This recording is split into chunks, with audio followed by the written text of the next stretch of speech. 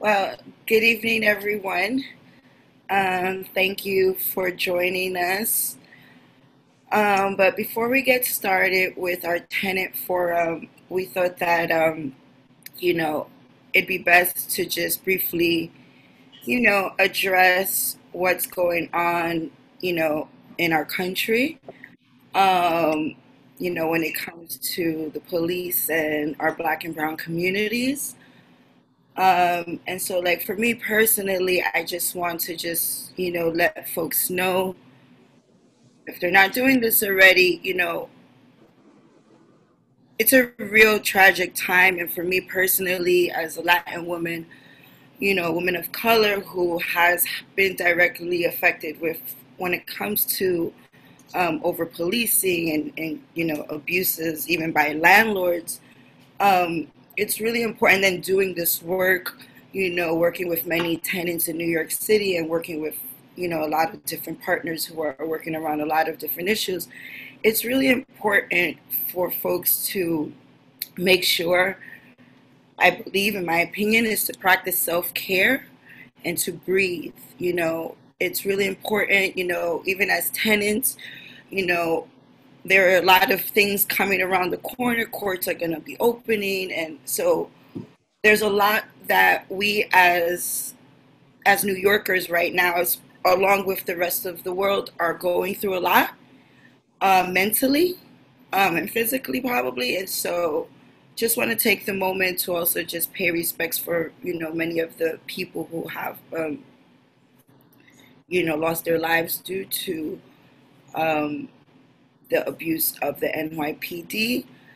Um, but mostly just remind folks, this is more important for us to stay united and to keep fighting, because it's not only the police, it's the real estate market as well, as we know, um, you know, and they tend to use forms of police, with marshals when it comes to evictions and things like this. And so I think right now, folks should really just, breathe and take some time for yourself. Um, and if you can support the movement in any ways, please do. Many of our partners, in coalitions are asking for defunding the NYPD, because many social services are being cut, and it's especially now when we're going to need these things. And so really support, a lot of the coalitions who are fighting for reappealing 50A and cutting the budget. Um, and yeah, and just, supporting our Black and Brown communities that are always, being targeted again. When if it's not the police, there's the real estate industry, and there's a lot of different harms. And so just wanted to just say that before we get started, and start talking about the other, another really important issue that, as we know, a lot of tenants are feeling the effects right now when it comes to not being able to pay their rent. So we're going through just getting over, the COVID pandemic. Then, I mean, over policing has always been an issue, but it's just more, you know, it's more present because of social media and all of this. And then now a lot of us, are not able to pay rent. And so it's a lot. And I personally believe, again, it's important to take care of your mental health. That's all. So, Pilar, I mean, I just want to thank you for your words and your leadership in our city. And we are all a community together, and our voices matter. So it's really important that we uplift so many voices, and especially women of color in leadership roles in our city. It's really always joyful to hear from you, even during these dark and troubling times. My name is Harvey Epstein. I'm the Assembly member in the 74th Assembly District. And I just want to welcome people who have joined us. I want to thank Councilman Kallos for sponsoring this, as well as our Borough President, Gail Brewer, our community boards, and all our other elected officials who are part of this housing forum. I mean, our goal today is really to address some basic information, basic principles that are going on, and we have a lot of great panelists. And the goal is to continue to focus on a diverse, rich New York. And what the real estate industry wants to do is to allow white, wealthy folks to live in parts of their city and not to be really economically and racially diverse. And our job is to fight back, to try to create more opportunities for affordable housing in our city and state, promote accessible housing and senior housing. And as city, state, and federal officials, we need to act collectively in that way to make sure we have a more inclusive New York. So how do we do that? It includes protecting tenants who've lost their job, making sure they can get into their unemployment, making sure we have resources available, and issues like trying to cancel rent and ensure that tenants can be protected, to get subsidies available. The governor had an executive order that expires on June 20th. I know Ellen Legally will talk more about it. So there might be an extension for some people to August 20th, and there's some real questions about that extension. You know, COVID-19 has deeply impacted our city, state, and country, much more, acutely to communities of color and our undocumented community. So people who are not eligible for unemployment benefits, so they're going to be able to. What support can they get? So we're here to talk about that, the housing struggle. People ask questions about how the housing laws that we changed last year under the leadership of Senator Kavanaugh and Senator Kruger and Senator Hoylman. We were able to do some amazing things, but we still need to keep fighting. The Rent Guidelines Board obviously has an impact on the day-to-day lives of people, and knowing that there's a Rent Guidelines Board public hearing next week and a final vote on June 17th, I and my colleagues on the city and state level are pushing for at least a rent freeze. Those are the things we need. Those are the things that tenants need across our city and our state. Because we're going to come back. We're going to be a better New York, but what's the cost along the way? Who are going to be penalized? How many lives are going to be lost? How many homes are going to be lost? And that's the kind of conversation we need to have with you, an honest, real conversation. So, please, if there are questions, send them to us. We already have a lot of questions, and we have some great panelists. And I'm going to send it over to my co-sponsor, Councilman Kallos, to move ourselves forward. Thank you, Ben, for all you do for our city. Thank you. I'm Councilmember Ben Kallos. I have the privilege of representing the East Side, East Harlem, East Midtown, Roosevelt Island. I want to thank all of you for joining us. In particular, I want to start with a thank you to Pilar de Jesus for opening this event, for sharing her lived experience, to everyone who has been out there protesting for George Floyd, in the name of George Floyd, to make sure it never happens to anyone ever again, to defund the NYPD, and a thank you to my brothers and sisters in the Assembly and Senate. The cost of admissions was that you had to be willing to repeal 50A, so I want to thank them for their leadership. I also want to thank Harvey Epstein. I've known him for as long as I've been an elected official. He's been the city's housing attorney, he's been my housing attorney, and when I first got elected, the idea was to get everyone together, do this event each and every year, because each and every year the Rent Guidelines Board votes on your rents. And so working together with so many of our brothers and sisters in the housing movement, and we have so very many sponsors today, and I just want to acknowledge just a handful of them. We have our Congressmember Carol Maloney, our Borough President Gail Brewer, State Senator Liz Kruger, State Senator Brian Kavanaugh, State Senator Brad Hoylman, Assemblymember Rebecca Seawright, Assemblymember Dan Court, Assemblymember Dick Gottfried, Assemblymember Robert Rodriguez, and my colleagues in the council, Councilmember Rivera, Keith Powers, and Diana Ayala. Today you will hear presentations from Take Root Justice, NIMIC, Lenox Hill, Legal Aid Society, Tenants and Neighbors, the Rent Justice Coalition, Met Council and Housing. When you RSVP'd, you submitted questions.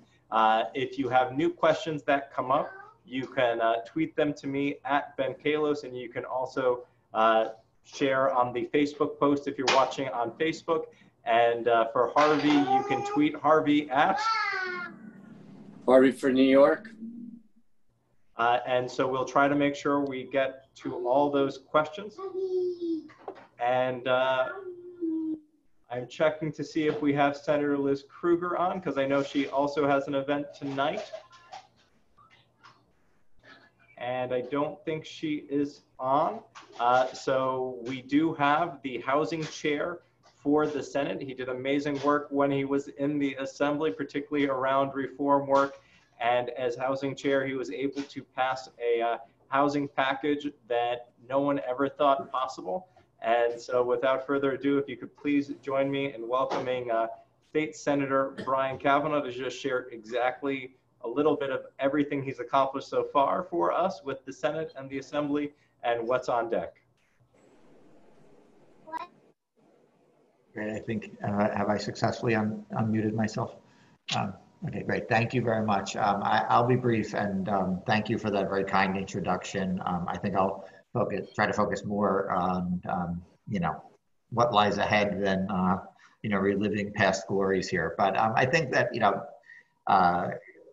Councilmember Kallos does make an important point, which is that the work done last year to pass the Housing Stability and Tenant Protection Act, which was the work of obviously senators and assembly members and other elected officials who advocated, but also many of the organizations on this call that are going to be speaking tonight, and not just last year, but really over the course of many years. So many people worked so hard to lay out a clear agenda, what was wrong with the rent stabilization laws, and that resulted in really this extraordinary transformation of those laws and closing many, many loopholes.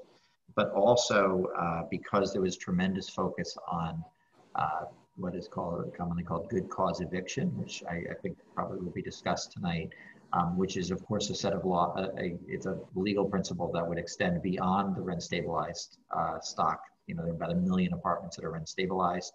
There are many millions in New York State that are not. So that, although we did not get good cause, which I support and, you know, tried to achieve last year, we did change a wide range of the laws around eviction, increasing the rights of tenants when they're at odds with their landlord. So I think that the work we did last year, all of us, really does provide a good base for the work we need to do now to protect tenants' rights.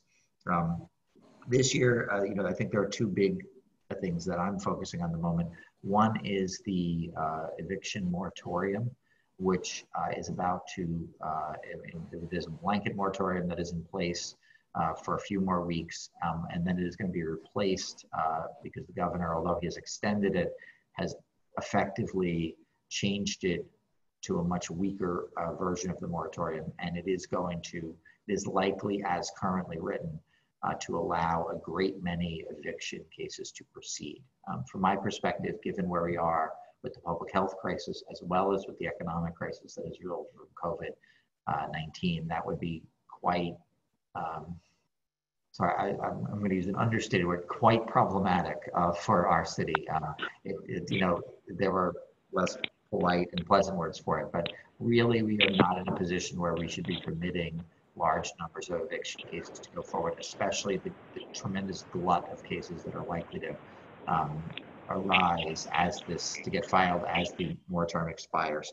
So just it's a short-term and very, very important advocacy priority that we push for the governor to extend that moratorium, the blanket version of that moratorium, further. And he had suggested that this weaker moratorium is appropriate through August 20th. I think that seems like a reasonable date to extend the blanket moratorium at this moment. And so I know that others will talk about that in the call, but that's really critical. The other thing, you know, we've been focusing on the needs of homeowners and renters, obviously most especially renters, in a world where people have lost jobs and income and are unable to pay their rent. We did some things last week around mortgages and property taxes and utility shutoffs and a bunch of things that are sort of related to the housing sphere. But I just want to focus now for a minute on the issue of paying people's rent. We took a step last week. It's called the emergency rent. It's the ERRA, and it's a bill that puts a very modest amount of money out there. It's $100 million, and it is intended to begin to cover some of the costs of rent that people are unable to pay. It focuses on some of the lower income renters. It is only a 4-month program. It's April, May, June, and July.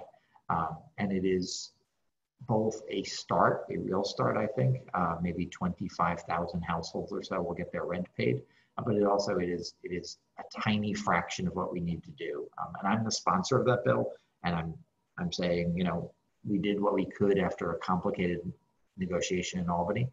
But as usual, the first round of the negotiation did not yield what we really need.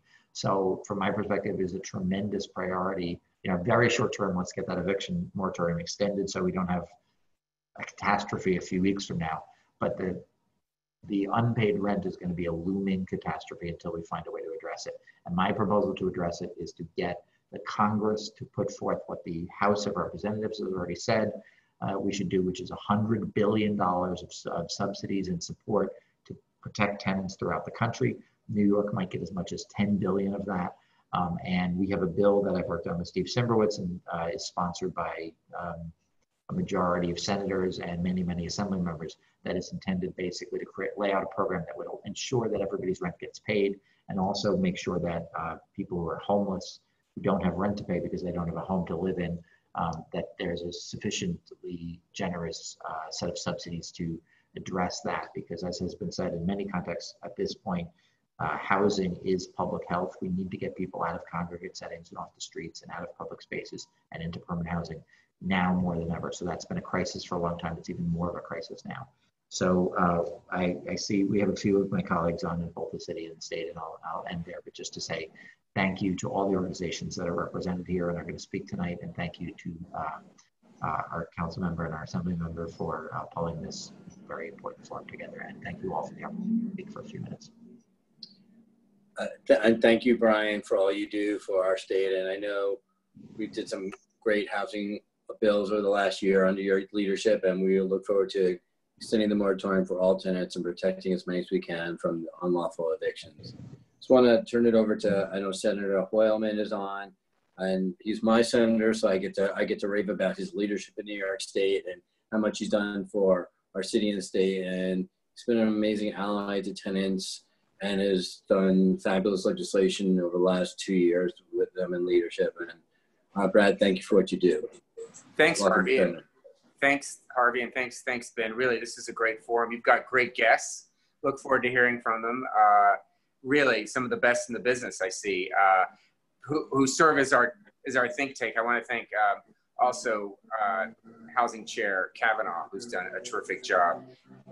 The man definitely knows his details on the housing laws, and he's such a great colleague, and I'm really, really proud of his work.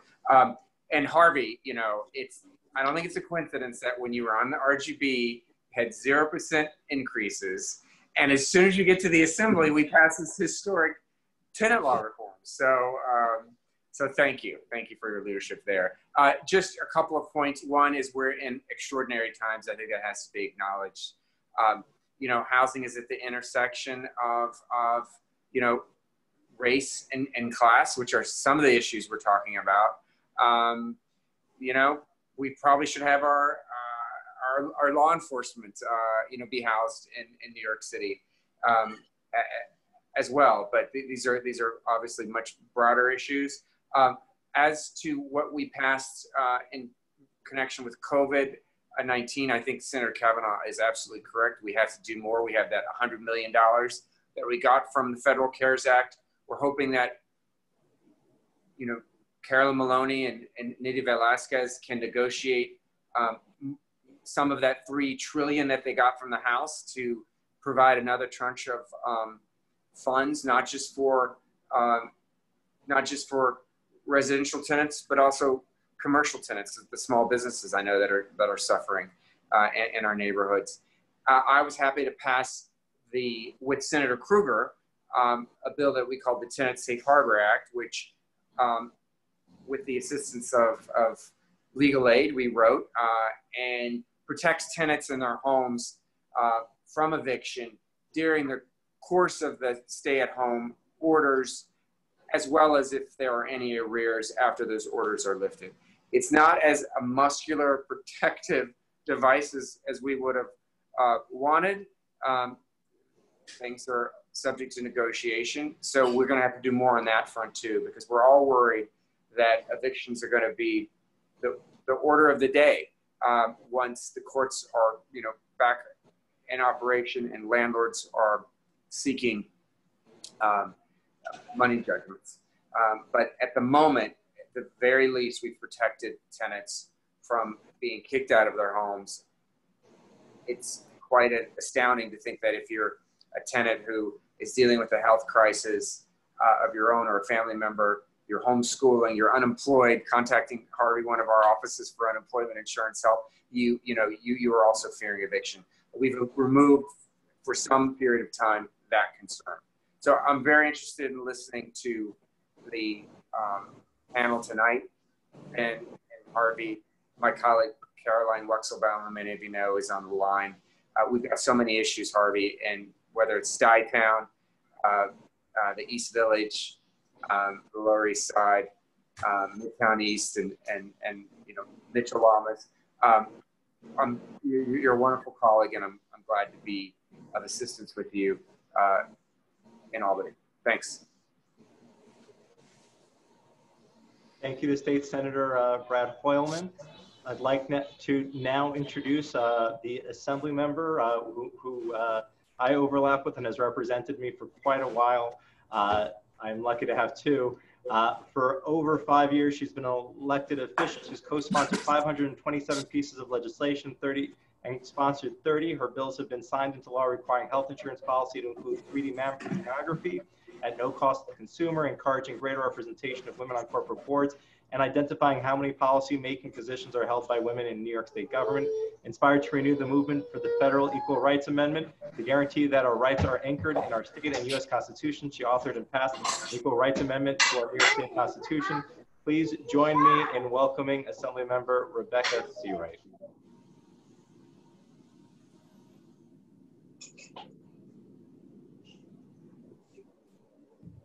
Can you hear me? Yeah. Thank you, Councilman Kallos, and thank you to my colleague, Assemblyman Harvey Epstein, for being the lead co-host on tonight's event and for inviting me to join you. And a big shout out to Chairman Senator Kavanaugh, who my son was fortunate enough to intern for when he was a student at SUNY Albany and has fond memories, as well as my colleague, I see Assemblyman Robert Rodriguez. I'm pleased to just join all of you and the wonderful advocacy organizations this evening who will be providing vital information tonight. And Pillar, your words were very meaningful and special, so thank you for speaking. You know, I am deeply distressed by the shocking television images of violence in major cities across the country, including here in New York State. We must all stand in support of peaceful protest against bigotry and discrimination, and for genuine criminal justice reform. It was so meaningful yesterday to walk beside my neighbors up York Avenue in solidarity and in memory of Black Lives Lost and against police misconduct. I'm a co-sponsor of repealing Article 50A, and I'm hopeful and confident, along with my colleagues, that we will get that done next week. New Yorkers are facing unprecedented challenges as a result of the COVID-19 pandemic. Last week in Albany, in order to vote to pass a comprehensive package of legislation to address these challenges, including critical protections for tenants, as you heard Senator Kavanaugh and Assemblyman Epstein and Senator Hoylman mention earlier, the COVID-19 pandemic has presented unprecedented challenges for families here in New York and all across the nation. Our neighbors are hurting. Businesses were forced to close their doors to the public, leaving millions of New Yorkers without jobs or furloughed since the pandemic began. Countless New Yorkers cannot pay their bills and struggle to put food on the table, let alone make their rent payments. To better support renters across the state who have lost their jobs and income, we passed emergency legislation, which you'll hear more about in greater detail later this evening. But we also need critical, significant federal stimulus funding out of Washington, D.C. to effectively and completely address the magnitude of these challenges and support people experiencing homelessness, renters, homeowners, Mitchell-Lama residents, co-op and condo owners, and NYCHA residents. Our office is working remotely, answering many emails, calls, and all of your requests for assistance. I invite you to join us on Tuesday for our virtual Town Hall Tuesday. Join us on Wednesday as we deliver food from Stanley Isaacs. And Tuesday we sponsor a free housing clinic. virtually from our office, as well as delivering food on Fridays on Roosevelt Island. Thank you to my Councilman Ben Kallos, my Assembly member colleague Harvey Epstein for sponsoring this evening, and I also see my other council member Keith Powers here on Zoom. Thank you for all joining in this evening. It was a pleasure to join each of you. Thank you, Rebecca, and thank you for what you do. As you know, Rebecca and I are both CUNY Law alums, so we have CUNY power we're fighting for as well. And yes, Rebecca, thank you for your leadership. And so now we're lucky to have another colleague, Robert Rodriguez, who's also in the Assembly, represents the East Harlem, Upper East Side. Robert's not only just a really good friend, but a real staunch advocate for the issues that we care about around affordable housing, public transportation, single-handedly got us congestion pricing and brought money to the MTA. So Robert, thank you for being a friend and a colleague, and thank you for joining us today. Thank you, Harvey, and thank you, Ben, for hosting this important forum. And I'm so proud to see so many colleagues in government coming together on an issue that we know is truly important. I mean, right now, I think Rebecca mentioned some of the work that we're doing around COVID-related reform, and I think next week we'll probably be in session trying to address criminal justice matters. But I think most of it is trying to be responsive to, not just the needs of our society, but really what we're hearing from constituents. And I think the challenge that we're all faced with is recognizing that, the economic situation is difficult, but people still need to be able to put food on their tables, still be able to, keep a roof and shelter over their head. And it's, the role of government to step up in those times of challenge.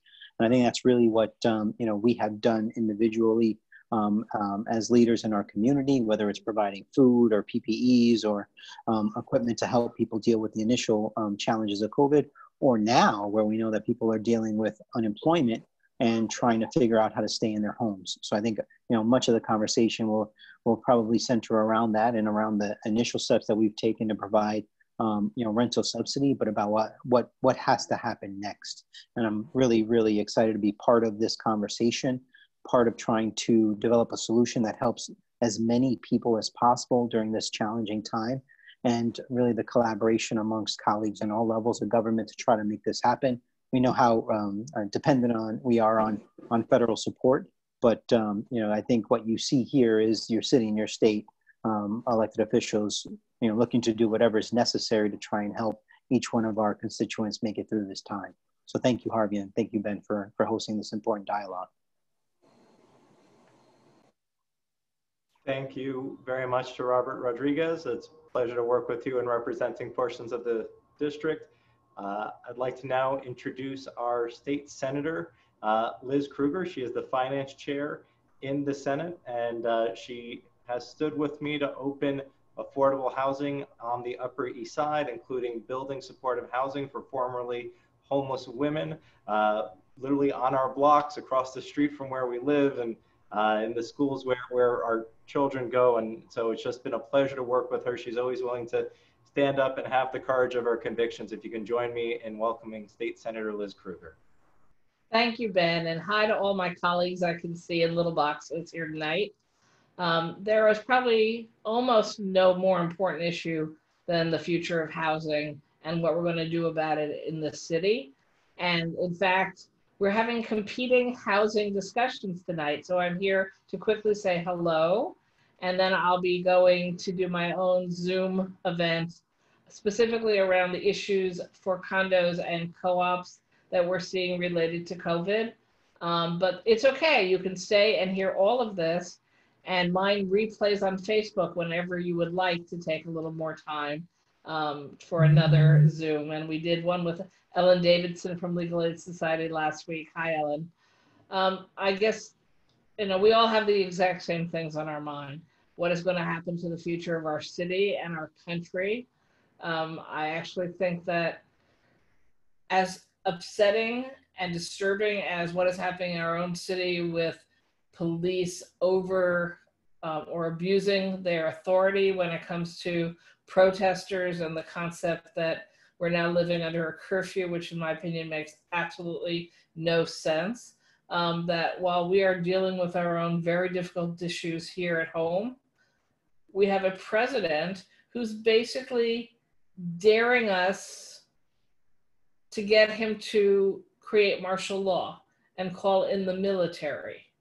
I can't think of anything more terrifying, frankly, in the history of this country since perhaps the Civil War, as the dangerous, dangerous game that the president seems to be intentionally setting us up for. It's as if he has wanted to create chaos in our streets and chaos between good people since the minute he got into the White House. And he's getting awfully close to proverbially hitting that button for us. So I know a lot of us think, oh my God, one more crisis to deal with, just can't do it. But I think we will all have to remember, no matter how many struggles we are in, no matter how much pain we might personally be going through at this time, and a lot of us are, that we need to hold together with the strengths and the fact that we have far more commonalities than differences. That is the story of New York City from the beginning of time. And we're all going to need to be stronger and smarter to take on perhaps our national government in ways we never imagined in our lifetime. So now that I've depressed everyone a little more, I'm going to actually hand it over back to Ben for him to continue to hand it over. And I also saw my colleague, Brian Kavanaugh, the chair of our housing committee. So, you know, between all the people who are on tonight, we have the people with the right answers. So thank you all for the work you do every day. Thank you, Ben. Thank you, Liz. It's Harvey answering. Oh, sorry, Harvey. Thank you, Harvey. No, it's okay. And Liz, thank you for your leadership in the Senate. I mean, the job you have right now to deal with our state finances and, you know, and trying, you know, our Senate leadership is really important. So thank you, especially during these times of great fiscal crisis. As you know, I'm on board with taxing as many high-income earners as we can. And when we go back to Albany, maybe not next week, sometime soon, that'll hopefully be on our list. We're also fortunate to have two amazing council members who overlap in my district. I'm going to introduce a new bearded Keith Powers. It's hard to tell. Slightly bearded Keith Powers, who does such amazing work around criminal justice in the council and closing records. And as a rent-stabilized tenant himself in Stuytown, cares deeply about these issues. So, Councilman Powers. Thank you. And the beard, I mean, who has time to even think right now, let alone shave a beard? But thank you. And nice to see so many friends here. I'm City Councilmember Keith Powers. I represent Stuyvesant Town, Waterside Plaza, East Midtown, Upper East Side, Midtown West, and many other areas in Manhattan, and have the great privilege of working with almost everybody on here and overlap or on related issues. I won't say much because I know we've heard from a lot of electeds and probably getting tired of that part of it. And I'm going to go out to one of the protests shortly. But I would just say the one thing I've been doing as we've gone through this COVID crisis is trying to track all the issues around housing and homelessness and public health and criminal justice and other issues that we have made some transformation on in the name of crisis, to think about whether post this we can have a real serious conversation about how we move forward. We talk about in the criminal justice system, we're talking about releasing vulnerable individuals to put them back in their communities. How do we continue to do things like that? How in housing and in homelessness as we respond to the crisis, do we have an opportunity to think about issues differently? The one thing I would say in addition to that is, you know, I don't know if anybody's mentioned this, but I say this often, the reforms that they did in Albany last year that do affect me, my family, and this community were important for the long-term future of housing. But it really was for, I think, moments like this where many individuals will be going through pain and income loss and other issues. So related to housing insecurity. And those reforms that Brad and Harvey and Rebecca and Liz, and I'm sure I remember somebody on here, and Robert and others did, was about creating housing security. So I think we have a lot more to do. Thank you everybody for being part of this. We have lots to do on housing and housing insecurity and particularly homelessness in this city. And I'm just grateful for everybody who's doing so much. And lastly, I hope everybody is staying safe and healthy, and particularly mentally healthy at a time where we really need it. And I do hope we're going to find some justice in a very difficult moment right now. So thank you to Harvey and Ben, and thank you for Ben always for his partnership on the East Side, and thanks to everybody for keeping up a great fight.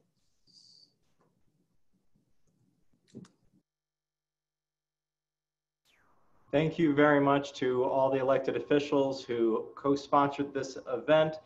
We do this event every single year for the past 6 years. It's a tremendous partnership. It's only growing. And now for you've heard from all the folks who are going to be doing the work we need in Albany. Now we'd like to hear from the advocates. And a lot of the folks who you just heard from were advocates and continue to be advocates.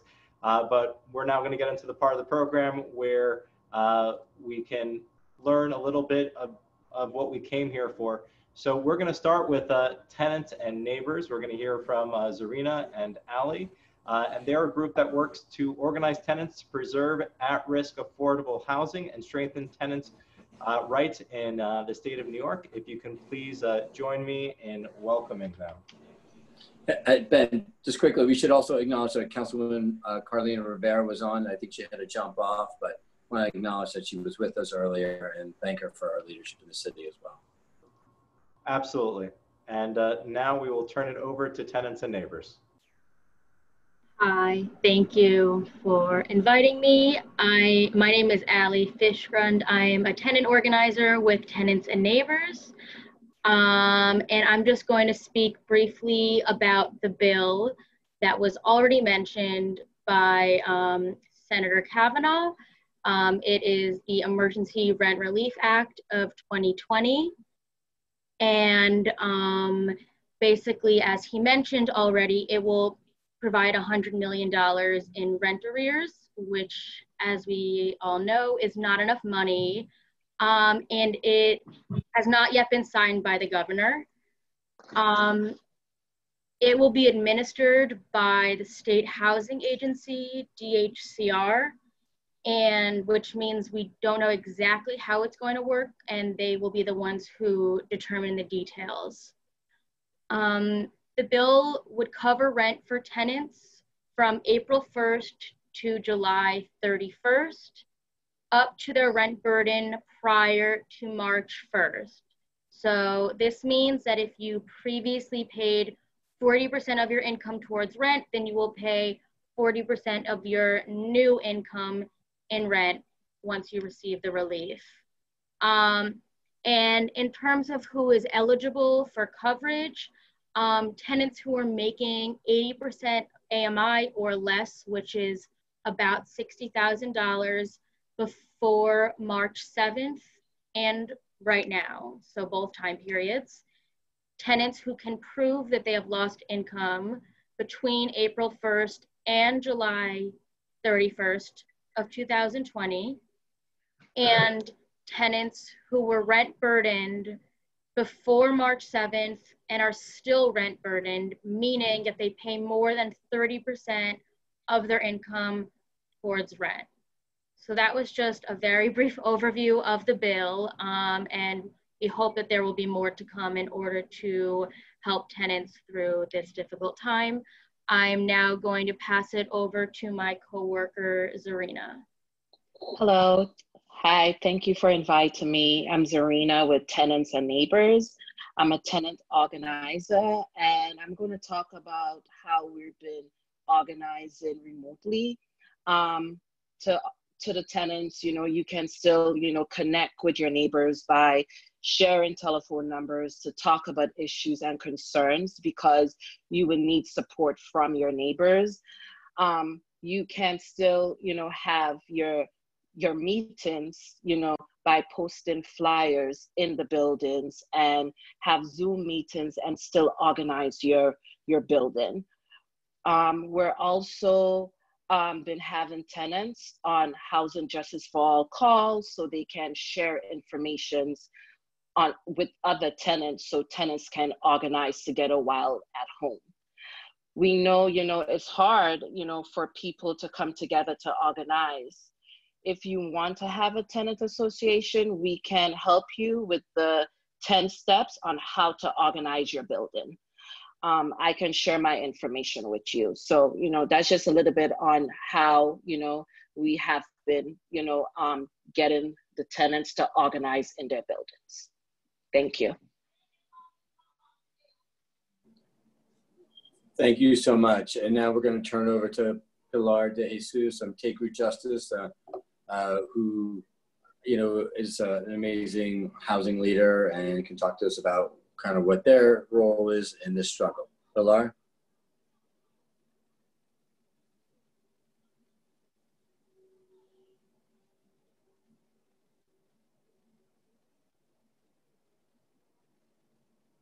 Thank you. Thank you, Harvey, and thank you, Ben. Yes, my name is Pilar de Jesus. I'm one of the advocacy coordinators at Take Root Justice, and I'm one of the coordinators on the Rent Justice Coalition, which is a coalition, a group of legal service providers, organizations, working with tenants. Many of the folks here on this call are part of the Rent Justice Coalition. And I'm here to talk about the Rent Guidelines Board, the New York City Rent Guidelines Board. And so the New York City Rent Guidelines Board is a board of 9 members, so 5 public members, if folks don't know, and 2 members that represent the landlords and 2 members that represent the tenants' interest.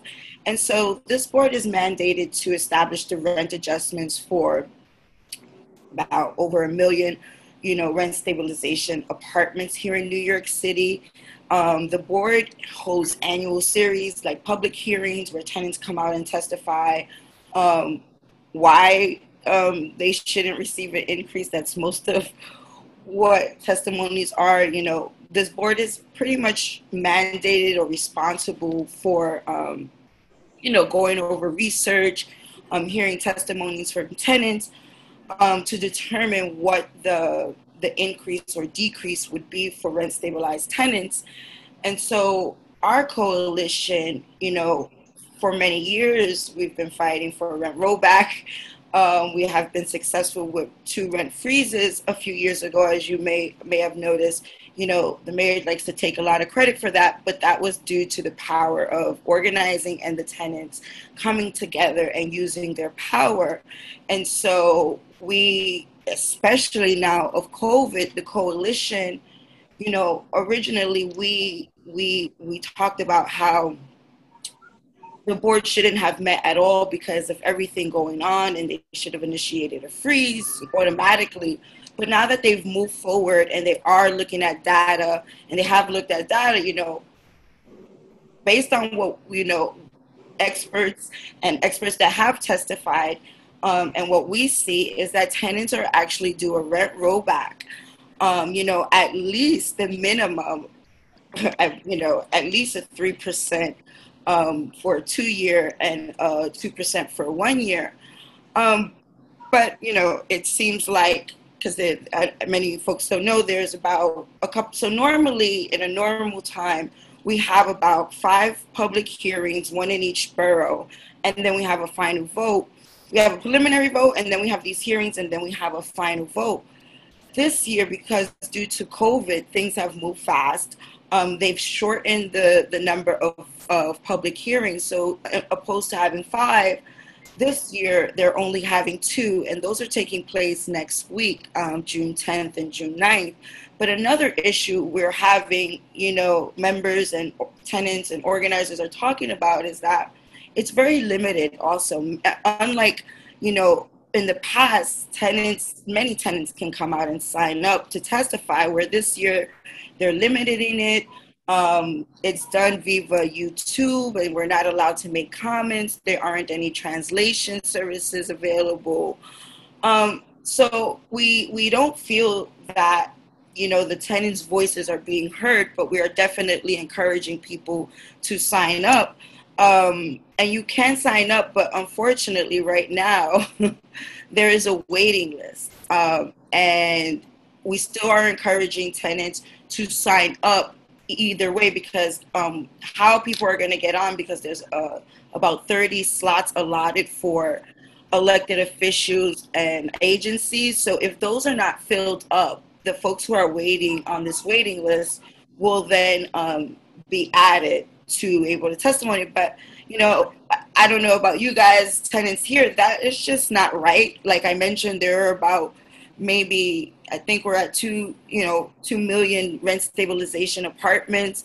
So this is going to affect a lot of people. And I think they limited the slots, don't quote me on this, I think to about 60 to 100. And anyone from the coalition remembers the actual number, please let me share that. But like, that's nowhere near enough, and that doesn't really cover the voices. So what we as a coalition are doing, the Rent Justice Coalition, which Take Root Justice is a part of, we are having our own People's Forum next week on June 9th. And so we definitely recommend, and I will share this with Harvey and Ben, and you guys can share it around, but we're definitely encouraging people to sign up to testify, because it doesn't seem like voices are going to be heard during their public hearing the way it's going about it now. So it's really important that we push this board to not only vote for a rent rollback, but if that's not the direction they're going, because they've already had a preliminary vote, and in that preliminary vote, they've determined that they will do, for a 1-year lease renewal, there will be a 0 increase. And for the 2-year, they would split it. And so like the first year, you wouldn't get, it would be a 0 increase, but the second year would be a 1% increase. And even though that's like the lowest in RGB history, because the Rent Guidelines Board has been known to provide some really high increases, especially in during the Bloomberg time, that's just still too high. And as we all know, and as many of the electeds here are probably hearing from their constituents, even $1, even whatever, $20 is going to be a lot for folks. And again, based on the data actually shows rent rollback. And so we encourage people. I'm going to send the links for folks to sign up and to know. It's going to be from 4 to 8 p.m. It's going to be live on Facebook on our Rent Justice Coalition page, but people should definitely sign up also for the RGB. I was going to share that, but I want to be respectful for people's time. But you go to the Rent Guidelines Board and you could sign up there. But again, it's going to tell you you are going to be put on a waiting list. Yeah, I think that is about it. And just continue to tell your elected officials, Ben Kallos has always been, our champion in the Rent Justice Coalition. And when it comes to the Rent Guidelines Board, he's been with us along with, when Harvey was a tenant rep, like pushing for a rent rollback. And so, he doesn't need more encouraging, but we need to get the mayor and those board members on the same page on why there should be no increase for rent stabilizing. So it should be a rollback, but no increases, especially now. Like I mentioned when I started in the beginning about the mental health, effects this is causing people. People, especially our older seniors, are very worried about money, and people who lost their job, they don't know, like that's just like another burden to put on them, in my opinion. And we could avoid that if we just do right by the tenants, at least in this level, because again, like my colleagues here are going to talk about, it's also important to get that rent canceled.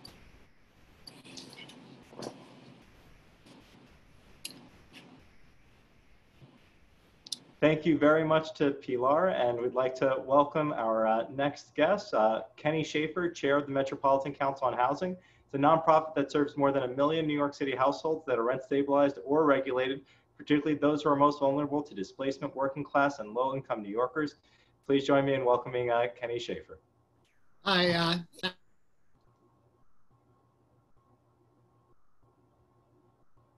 Kenny, you are still, I mistakenly. Yes. There you go. Okay, thanks. Thank you, and I want to thank Ben Kallos and Harvey Epstein for pulling this together, and all the other co-sponsors and participants in this very important conversation tonight. Usually, even when I'm talking about something serious, I like to throw in a few jokes, but as Pilar said at the beginning of this meeting, this is not a time for jokes, given what's happening in the streets of New York and around the country, and our very democracy being under attack, as Senator Kruger said. Met Council on Housing is New York's oldest tenants' rights organization. We just celebrated our 60th year, still fighting strong with a lot of allies now across the city. Large and small groups have all joined the ever-growing movement to make housing as a human right a reality and not just a slogan. Providing affordable housing to everybody would be a very expensive proposition, but there are ways to do that. Taxing the billionaires is one way to do it, and cutting on the national level the bloated military budget. The United States military budget is larger than the next 10 countries combined. There's a lot of waste there. There's a lot of unnecessary substitution of military might for diplomacy. And it can be done if we keep fighting, and it will be done. I've been asked to talk a little bit briefly about the cancel rent movement and the rent strikes that are going on throughout the state. And if time allows, to talk a little bit about the opportunity for people to break leases given the situation, but that may have to wait till the question period. So as several people have said, tens of millions of people around this country can no longer afford their rent. People couldn't afford their rent even before the COVID crisis, but now people are out of work either because of their illness or because their jobs have closed down and they just can't afford the rent. So cancel rent is a national response to this problem, to this health and economic crisis that has particularly affected low-income tenants of color, not just in New York City, but around the country. We feel, and Met Council very much supports this movement with, again, lots and lots of allies, that everyone's rents should be canceled for the duration of this crisis and until the economy is back on a footing where people will be able to afford their rents. This should be categorical. There should not be a burden on tenants to come forward and ask for it or to document their economic losses. A lot of people cannot document their finances for various reasons, which I'm sure everyone on this call understands. And the burden should be put on the real estate industry, which for years and decades has reaped enormous profits. Currently, according to the Rent Guidelines Board statistics, landlords are pocketing 39.5 cents out of every rent dollar. And it's not just recently. The rents people are paying now are after 20 years of Bloomberg and Giuliani Rent Guidelines Board, as well as all the loopholes that were closed last year in Albany, but before that happened, caused rents to spiral and skyrocket to the point where most New Yorkers cannot afford their rents. So we feel that rents should be canceled for tenants for the duration of this crisis and until things are back on an even footing. This is, again, it's a national movement. It's also a state movement. There's a lot of pressure on the governor to do this. He's been very reluctant so far. He said that he's already taken care of the problem by kicking the can down the road a few weeks. So evictions won't start again for a few weeks, but that's no real relief for New York City. It's not commensurate to what's needed. So there's a big push today. Ithaca, the local government of Ithaca, asked the state for permission to cancel their rents as a health measure. They asked the New York State Health Commissioner, as I understand it, to allow them to cancel rents in Ithaca. And that's something that needs to be done across the state and across the country. Very briefly, there's also, I'm sure most of you have heard, there's a rent strike movement for people that either can't afford their rent or people who can barely pay it but shouldn't pay it because they can't feed their children. They've used up their savings. They can't afford other necessities, their utilities. So people are going on rent strike. It's a complicated issue. Traditionally, rent strikes were a tool that Met Council was one of the leading pioneers of, where people usually facing lack of conditions and lack of repairs or harassment would withhold their rent and put it aside to get leverage against the landlord and to force them to negotiate. This is slightly different. It's an affirmative act of power by people to say the landlord doesn't deserve the rent, we're not paying the rent. We're pushing, again, to get the rent forgiven. We're hopeful that that will happen. But people need to know that certainly there's a good chance that that's not going to happen, and that people who are currently on rent strike or not paying their rent are going to have to face consequences for that. Ellen Davidson's going to be talking later about what's going to be happening in housing court. You know, people in that situation need to talk to lawyers to the extent that they can. Met Council has a hotline 4 days a week that people can call and get good information and connected to the right referrals to get information about their rights and how to proceed. But this is an important movement around the state that people can show their power not to pay the rent. It's 7 o'clock, so those of us that want to make a little noise can make a little noise. We're actually gonna unmute for about 1 minute and let everyone go nuts. Woo! Woo! Woo!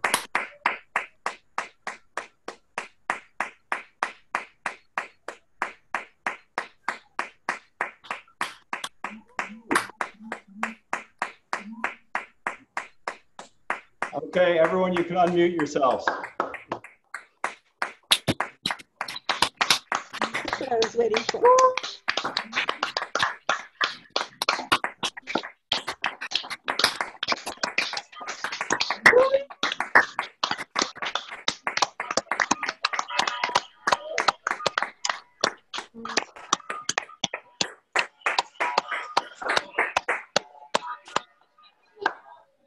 Okay, just to wrap up, I was asked to say a few words about people that want to break their lease.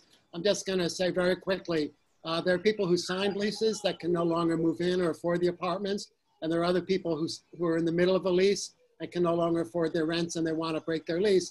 That's a complicated legal issue. We're not sure how the courts are going to respond when people make these arguments. So again, you know, get legal advice, get legal information about what your rights are. Again, Met Council has a hotline and a lot of other people. All the elected officials have excellent staff that can also help you answer these questions. And maybe there'll be time for more discussion during the question period.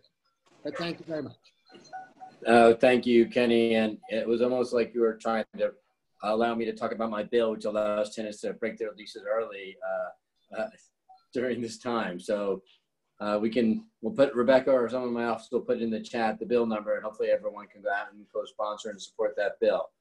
But now we're going to turn it over to Rebecca Goodman from NIMIC. I'm so used to calling it Northern Manhattan, but we don't do it anymore. The Northern Manhattan folks there have been such an ally in the tenants' rights movement. And they've really been on the forefront of issues in Manhattan and now in the Bronx for decades, and it's really amazing leadership. And she's going to talk about harassment and emergency repairs, as well as kind of one-shot deals. Thank you for joining us and welcome.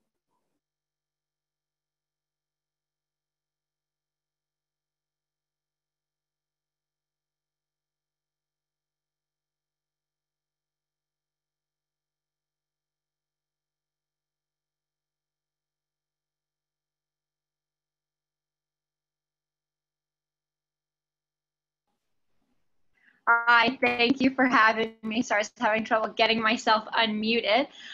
Yes, my name is Beck Goodman. I use she, her pronouns. I'm here with NIMIC today. We work in the Bronx, Washington Heights, and Morningside Heights. And I'm just going to talk a little bit about some general tenants' rights issues that we see commonly. These are not specific to COVID-19. They were all the rights that you had prior to the crisis and the rights that you'll continue to have afterwards. If it's convenient, I have a PowerPoint if you want to put it up. If you don't want to, oh, there we go, perfect. So we can go ahead and just look at slide 2. For folks who don't know, there are multiple different types of housing available in New York. I'm going to spend the bulk of my time talking about rent-regulated housing, and that is either that you're rent stabilized or rent controlled. That is determined based on not who you are as a tenant, but the type of building that you live in. And both types of housing come with certain rules. You go ahead on to the third slide, thanks.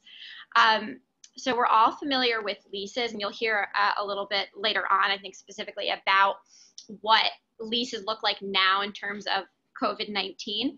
But leases are just a contract between you and your property owner.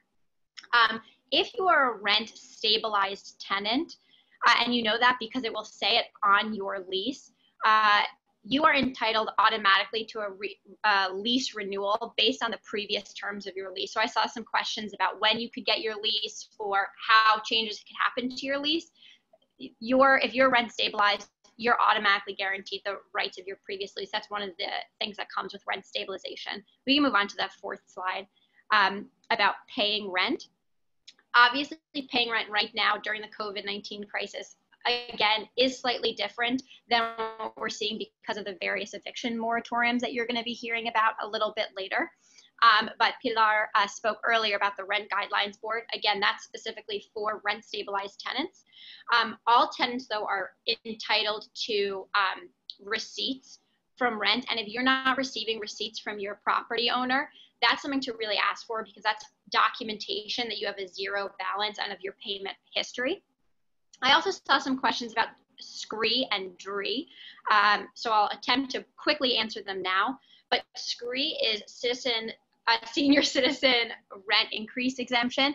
DREE is for folks with disability rent increase exemption. If there's an increase to your rent, the SCREE and DREE programs cover that increase. So you should not see an increase into any rent that you're paying out of pocket. We can move on to the next slide just for the sake of time. Here are a couple of basic rights that all tenants, regardless of what type of housing unit you live in, you're entitled to. One is called the warranty of habitability, and that means that you're entitled to live in an apartment that is habitable, that is safe. Specifically, I want to highlight that that includes heat and hot water, things that we often see within our populations are denied to tenants. Right now, those are considered emergency repairs. So you can go ahead and call 311. That number will be appear later. And that is something that someone will come out to your building from HPD, which is a citywide agency. They'll come out to your building, inspect it, and then they can apply pressure to the property owner and mandate that they make that emergency repair. Also, I really want to briefly touch upon succession rights. This is specifically for rent-regulated apartments, so that's rent-stabilized or rent-controlled. Succession rights means that someone who is a leaseholder, they hold the rights to that apartment being rent-regulated. If that person permanently vacates or unfortunately passes away, a family-like member who has been living in that apartment for typically over 2 years is entitled to take over that lease with all of the rights and, you know, rent level and everything that came previously on it. We can move on to the next slide. Just a quick note about things that your landlord can and cannot do. No property owner can mandate or control the number of folks you have living in your apartment unless that is a violation of the certificate of occupancy, meaning that the city has determined that that is an unsafe or inappropriate number of people living in that apartment. But they cannot just tell you someone cannot live with you. And the other thing to highlight, and I have a feeling we will be seeing quite a bit of as the all-encompassing eviction moratorium comes up in the coming days, is that no property owner can retaliate against you for taking any type of action against them or harass you. Harassment can look a lot of different ways. It's a very broad term for an important reason, in that it is a tool that property owners often use by doing things like refusing to make mandatory repairs on your apartment, putting video cameras up outside of your apartment door, or creating illegal lockouts by just changing the locks on your apartment door. That's an illegal eviction. It can happen. And the last thing I'll say is that you always have the right to organize a TA within your building. That's a tenant association of other of your neighbors to, you know, make your position stronger. You always have the right to withhold rent. We'll be hearing a little bit more about the rent strike later, I believe. And if you're a rent stabilized tenant, you always can speak to DHCR, which is the statewide agency that's in control of stabilized apartment units. And our last slide is just some actions that you can take if you see any issues in your building. So we can look at the last slide and then I will head out. Again, you can always call 311 to report any conditions. Sending letters to landlords and property management companies creates a really strong paper trail in case any of your actions need to be taken up in court. And then the following listed below are more legal strategies. And again, lastly, the rent strike, which I think we'll be hearing a little bit more about. Thank you very much for having me, and I hope I can answer some more of your questions later on in the night. This is our last speaker before we dig into approximately 30 or 40 questions that we got just from folks like you who submitted them with their RSVP or over Facebook or Twitter. Next, we'll hear from Lenox Hill Neighborhood House, an organization that provides free legal services to thousands of seniors, disabled, and homebound adults and low-income families each year, which directly help our community members remain secure and stable in their homes. Please join me in welcoming Ashley, housing attorney at Lenox Hill Neighborhood House. Hi, everybody. My name is Ashley Virouette. I am a housing attorney, as mentioned, at Lenox Hill Neighborhood House. I wanted to touch briefly on ways that tenants can actually get in touch with lawyers right now. Normally, a lot of organizations, my own included, would actually have the ability for you to come in, to call our offices, to talk to us in the housing court, and all of those avenues are shut down right now. So there's a few ways that you can access attorneys right now to talk about kind of all of these things that have already been mentioned, you know, rent strike, how that might impact you, your inability to pay, any really specific question about your housing situation. So the first way that you can get in touch with an attorney is actually by calling 311. So 311 was already mentioned. They have a tenant helpline, which will connect you with attorneys who would normally be working in housing court. So there's a number of organizations that assist tenants in housing court, low-income tenants specifically. So by calling 311 and telling them you want to talk to a lawyer or you need a tenant, you know, helpline, they can connect you to whatever organization is kind of manning the hotline that day. You can also email civiljustice@hra.nyc.gov, which I believe is I tried to put it in the chat or have the operator send to the chat. And this hotline for HRA is Monday through Friday, 9 a.m. to 5 p.m. So if you call, they will connect you. You can also get in touch with lawyers via Housing Court Answers. Housing Court Answers also has a tenant hotline that runs 9 a.m. to 5 p.m. Monday through Friday. The number is also in the chat, but I'll repeat it. It's 212-962-4795. Housing Court Answers specifically can answer questions about court procedure, you know, landlord and tenant rules and regulations, enforcing housing code violations, and they can also provide referrals to free legal assistance, as well as other community-based organizations who might be able to help you with your issue. Finally, the last resource I want to mention is actually a website called justfix.nyc. So they have quite a few products and services that you can access on their website. There'll be like a little search bar right at the top. You can put in your address and it will list all the things that you can do. For example, you can get their assistance online with sending your landlord a letter about repairs. You can do research on your property owner to figure out, you know, what other properties do they own? How many violations are in your building? You know, different pieces of information about that property owner, about your building and other properties that they own. You can also request a rent history. This is something specifically for tenants who are rent stabilized. You can look at the history of your rent. It might be something you want to go through with an attorney, but if you request this document and you see like a really crazy jump in the rent, you know, something could be going on there and maybe you want to contact a lawyer about that.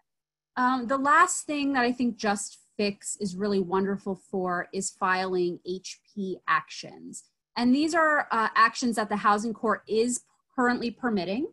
And it is where a tenant actually sues their landlord over either repair issues that are really emergent. Right now they're looking at emergency repairs, but you could, normally you would be able to do it for any repair, but right now they're really focusing on emergency repairs, or for harassment. So if you feel like your landlord is harassing you and you feel like you want to take some action against them, you could do that in housing court. And Just Fix actually has in their web browser a way for you to click through, you know, check boxes basically and fill out a little bit of information, and they will compile that into a legal document and send it to the courthouse.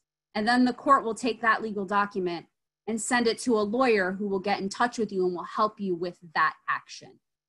So as I mentioned, it's all in the chat. It's a lot of information, but we just wanted to make sure that you guys knew how to actually contact someone to address all of these issues that we've been discussing today.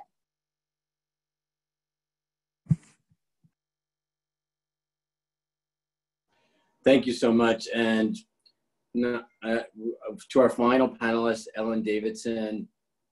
Well, Ellen has been a fighter at Legal Aid on tenant issues for a few years now, let's just say. And she's been a real vocal supporter of tenants all over New York City. Ellen, thank you for your advice and your leadership and, you know, and talking us through what's going on with the moratorium and what people should know and what not to know and how housing court may function in this new time. Hey, thanks. What I learned today is that the plural of moratorium is moratoria. And the reason I mention that is that there are multiple ones which make everything massively confusing. You've heard the date June 20th. That's the date that the governor said no cases can go forward until June 20th, 21st. Really the 22nd because it's a Monday. We believe that there will be no new filings of cases until June 22nd. I put a lot of we believe because if you are confused about what's going on with housing court, you are not alone. Every single communication, either coming from the governor or the courts, just makes more confusion and creates more stress for everyone involved, honestly, including the landlord attorneys. But it's a disaster. But at the moment, all cases are on pause. If you had a case that began before housing court closed, your case shouldn't be going forward. The only cases that should be going forward right now are either emergencies, which have to do with emergency repairs or illegal lockouts, and some cases that are going forward when there are two attorneys on both sides.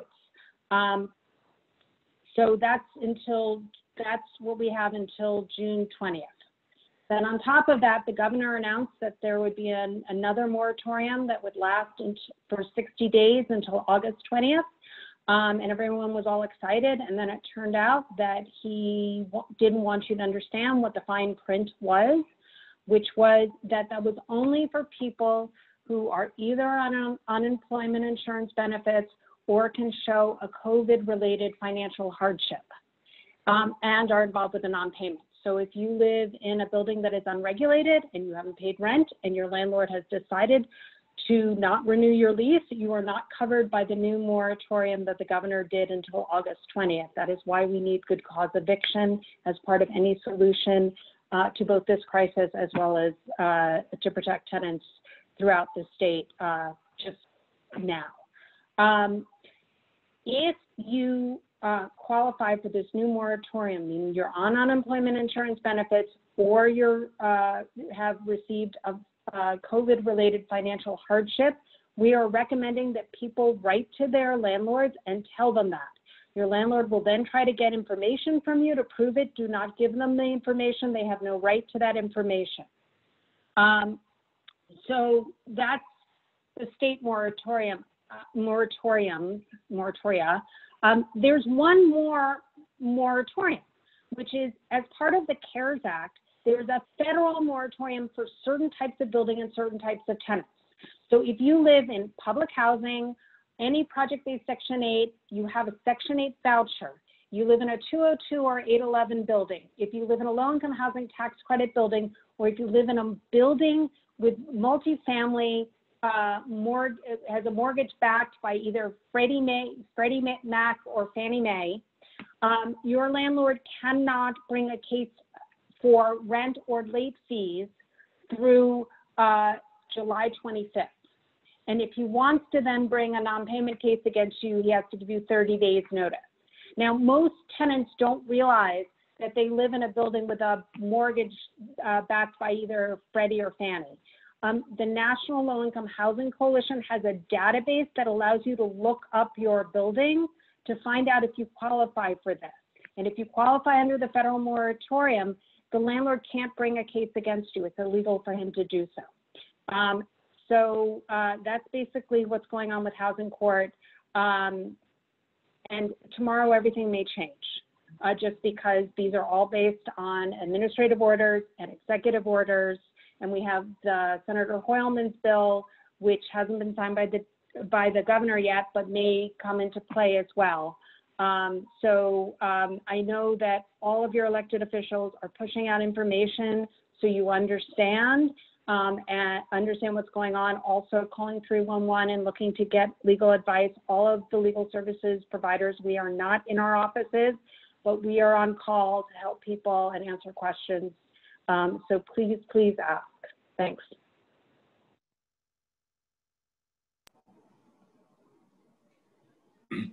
Thank you so much, Ellen, and thank you for that word of advice about tenants and writing to their landlord if they have COVID-related issues. I think it's really important to tenants know that if they have concerns because they have lost income up because of COVID or additional expenses because of COVID, putting it in writing is a really important first step for all tenants to take. So thank you.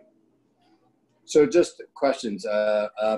Besides writing to a landlord, are there recommendations that you or other the panelists have that tenants should be doing to deal with the situation? Are there other solutions? You know, that someone mentioned and Brian mentioned the state law that passed a couple of weeks ago about potential money available. How do tenants know how to navigate the system?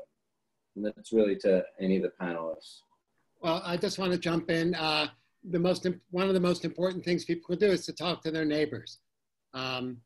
And form a tenant association if there isn't one already, share information, support each other, and Met Council as well as the other organizations in this panel can help with that. I would also say that we know that there's a potential for there to be one more bill coming from the federal government to provide money into the state. There was a mention of the fact that House of Representatives passed a $3 trillion bill that included some good things for tenants, including, by the way, new Section 8 vouchers, which would be immensely important for New York City, especially because cancel rent is immensely important, but it actually doesn't address our unhoused neighbors who need help getting into permanent housing, because as we know, healthcare, housing is healthcare in this time of this crisis. So please, I know that the House of Representatives did pass the bill, but it was an opening negotiating stance. There's a lot of stuff in that bill and things are gonna fall off the table as they start negotiating with Republicans for what stays in the bill. And so the more that you can reach out to your federal elected officials to make sure that they understand that it is an absolute priority that we get money into the city. It also includes public housing operating expenses that are desperately, desperately needed. Please, please call your federal elected officials. Please, if you have family members in other states, have them call federal elected officials. But we must have a drumbeat to our federal elected officials that we need the money that is in the HEROES Act for tenants, and we need to not forget our unhoused New Yorkers who need help getting into permanent housing.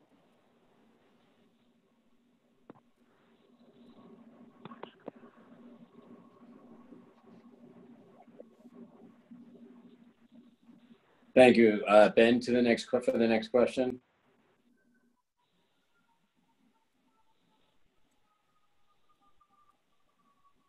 So we have a question. My landlord tried to evict me from my rent stabilized apartment on a false claim and lost. Now he wants to raise my rent based on the cost for roof repairs he made to the building.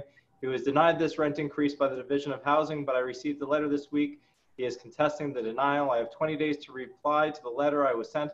How should I reply to protect my rent stabilized apartment? Well, one thing is I heard yesterday that DHCR has extended the deadline just when it was about to expire. So these deadlines have been extended. Ellen may have more precise information, but they should definitely respond. Ellen, I don't know if someone else wants to give a little more details on that. I mean, I think what I would start out with is the thing about major capital improvements is it's a building-wide expense. So you are not alone in fighting against this major capital improvement. So please get in contact with your neighbors who are probably also getting this notice and wanting to fight back.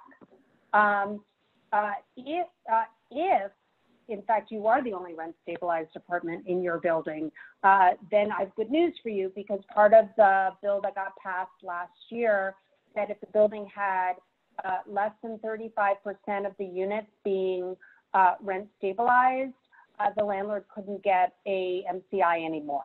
But to the extent your neighbors are also fighting this MCI, this is the time to put up a flyer and put up your number and have people call you so you can start organizing to respond to this together. It's a good sign they denied them, and now he's appealing because it looks like HCR agrees that this isn't something that your landlord is entitled to.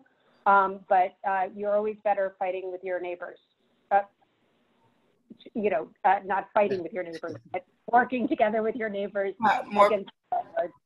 More power in numbers. It's really important to build that base with your neighbors and build that organization, especially in something like this, or even with repairs. We talked about filing HPs, but it's definitely not a fun thing to go through, but something that we all encourage is to do group actions. It's again just more powerful. Also, some of these issues about what's a proper MCI and what's not are technical legal issues. So to the extent that you can reach out and get legal representation and advice, that's also certainly advisable. Yeah. Well, thank you all. Another question is, how can we make landlords pay for gas, water, heating, oil, electric, and internet? Any of the panelists to kind of shift the burden to landlords that are now burdened by tenants? Get your elected official to write a bill. I don't have an answer for that one. Yeah, so I guess it's more like a legislative solution, because right now they can, everything else is separately. So unless we take over utilities and have a public utility system and have free Wi-Fi across New York City, it's a heavy lift. I was going to say some of these things could be addressed by the city for you city council members who are part of this. The housing maintenance code of the city does require like heat and hot water and things like that, and possibly some of that could be extended. I've been in buildings where I did not have a separate heat bill, but I've also been advised by experts on this call that they just built it into my rent and what have you. And in terms of internet, if you have a child in the house who is on free and reduced school lunch, they are eligible, or you have a senior in your home and they are eligible for supplemental Social Security income, and you do not currently have broadband, something that I was able to negotiate is something called Internet Essentials through either Spectrum or Altice or any of the new vendors that will give you broadband for $14.99 a month. So that is something, but as we look at renewing our franchise agreements in the city of New York, one of the things I've been pushing for is to provide free municipal broadband to NYCHA residents, and also possibly taking back the broadband and having a municipal broadband program. I also go to the next question, I actually live in Rupert, Yorkville, so I will share that. That is my daughter in the background. We are past bedtime. She's been sneaking out. You might hear her pitter patter, and this is the new normal. So this is from one of my neighbors. I've been a tenant in good standing at Rupert Yorkville Condominium Complex for 30 years. What rules does my rental apartment fall under? What are the protections against tenant eviction? Who can a tenant in this complex go to for grievances or for rental protection? I will just start with saying you can call my office, 212-860-1950. I also know your TA leader is Rita Popper, and I know that a lot of you should be on Section 8 sticky vouchers. But that being said, I know a handful of the folks on this call have been involved in a lot of the fights.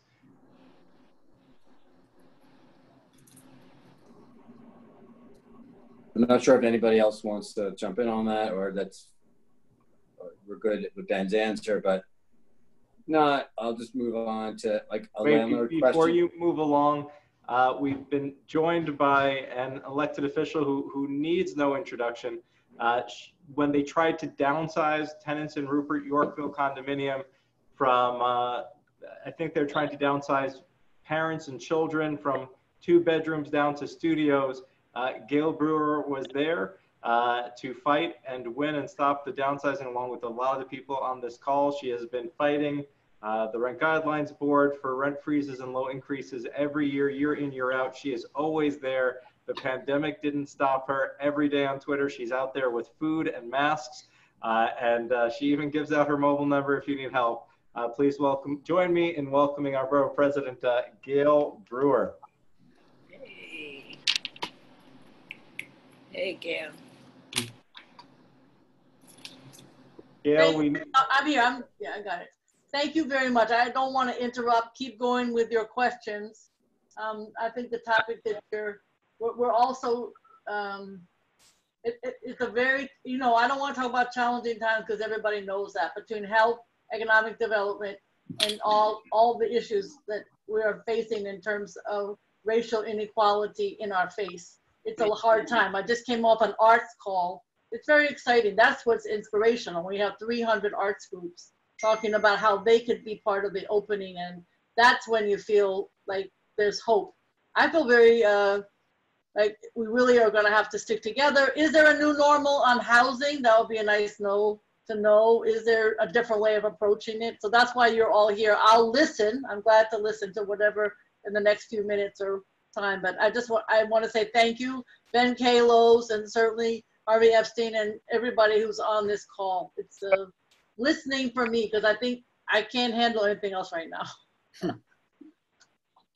Go ahead.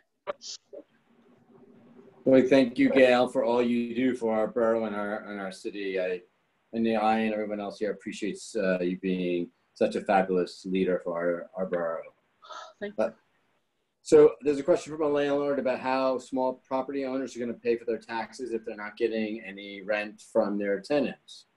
So I'm not sure who wants to take that.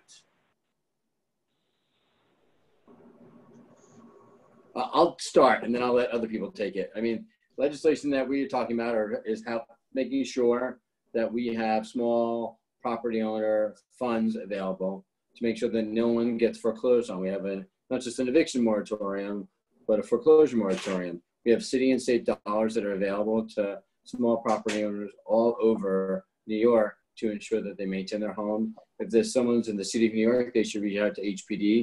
There are low interest loans or potentially grants available for small property owners. We're talking about real estate tax forgiveness. And the cancel rent bill, which we've talked a lot about, has a specific provision that allows small property owners to get money if there's specifically with hardship. So there's a lot of things in the cancel rent movement. I really want to protect small property owners. We don't want more private equity or predatory landlords to come in and take over real estate in New York City.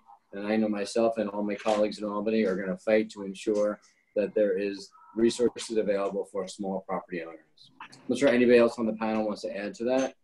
I mean, the only thing I would say is that I know a lot of landlord groups are reaching out to their federal elected officials about making sure that whatever next steps Congress takes, it includes money for housing. And so if it's something that is important to you, you might want to reach out to your federal elected. And I just want to say, I mean, big picture, I agree with what Harvey said and the remedies that small landlords can get. But big picture, Met Council doesn't believe housing should be a commodity. We don't think it should be a business investment where people can extract profits from people's housing. So to the extent that small landlords don't feel they can make a sufficient profit by providing housing to low-income people, then let those become public housing without a profit being taken out of the rent roll. That's not what they want to hear, but big picture, I think that's where we talk about social housing and expanding public housing and tenant ownership and other forms of nonprofit ownership. And that's part of the solution. If landlords can't make a profit off the backs of low-income people, okay, fine, get a real job. We've been joined by our council member from the Lower East Side, a former housing organizer herself at good old Lower East Side. She's been incredibly active in the council. She's co-chaired the Women's Caucus. She's currently co-chair of the Census Committee, and she will tell us a little bit about the census. And if you can please join me in welcoming Carlina Rivera. Thanks, everyone. I will be brief because I know you heard from a lot of electeds today. And we really are going to keep fighting for our tenants. I want to just say a quick thing about housing. Yes, I used to work at good old Lower East Side proudly. It is what really brought me into the organizing world and doing social services and going with people to housing court, even just for emotional support, going with a senior who speaks English as a second language, who cannot quite get an attorney and just needs to get, an adjournment, or just really helping people understand their rights when they're getting harassed by their landlord who threatens them with calling ICE. So I've seen a lot of different kinds of cases, some very tragic and sad, and then of course some that are inspiring and uplifting. And I do it all with you who have gotten us rent freezes and saved buildings and organized tenant associations. And so we need all that money to keep funding your work, and that's where the census comes in. It's 10 minutes, it's the next 10 years of our city, and it is pretty much determines our future. It's America's story. It funds the Section 8 that I grew up in, the SNAP program that some of your clients and your organizers and tenants rely on, and a whole host of other things that I think lead to real justice, which is that everyone has equal access to housing, education, food, and healthcare. So I'm really happy to be there. I'm sorry I was kind of like in and out. I heard from all my elected colleagues who are trying to do their best. I was at a small business town hall. As you know, they're also going through it and it's all related, but housing is healthcare. I stand by that statement always. And I just want to thank you all for the work that you do, and to Councilmember Kallos for organizing. Very cool. Thanks, everyone. And equal credit to Harvey Epstein and all the folks who've been involved. I just want to answer to the landlord question before we go to a second landlord question, which is just, I wrote an op-ed with economist Teresa Garaducci after the federal government gave a bailout to banks as soon as the coronavirus crisis happened, where they actually started making interest zero for the banks, for FHA loans and what have you. And so the idea was, if the bank takes the money, they would have to pass it on to anyone who had a mortgage. If a bank took the money, they would have to allow landlords not to pay their mortgages. And if a landlord took that benefit, they would have to pass that on to their tenants. And in that way, pass it down. Because right now we still have this Reaganomics of trickle-down economy where they just bail out the banks, they bail out big business, and they left everyone who's undocumented out to dry. They left anyone else who didn't have W-2 income out to dry. They've left so many tenants and what have you. So there's a lot out there. There's a lot of protections for landlords. The next question from a landlord is, how long do you feel it is fair to allow tenants who weren't paying landlords prior to COVID shutdown and who continue not to pay to stay in an apartment? And I'll just give a quick answer before I pass on to anyone else. We had a housing crisis before now. We have a homelessness crisis currently. And with, I think, 1 in 10 Americans or possibly 2 in 10 Americans currently unemployed, if I were a landlord, I would not be in a rush to evict anyone because I'm not sure you're going to find new tenants to find those slots. So I think the coronavirus, if anyone has learned anything, I'm hoping all of us, including landlords, have learned that we are all in this together. And now is not the time to seek to evict. Now is the time to work with the city to take advantage. And if you heard from Kenny Schaefer, you heard from other folks, we've got money in the city. We're not bankrupt yet. And we have programs for affordable housing. So if you've got tenants who are rent striking because they can't, some people are rent striking because they believe it. A lot of people are rent striking because they literally just don't have money anymore.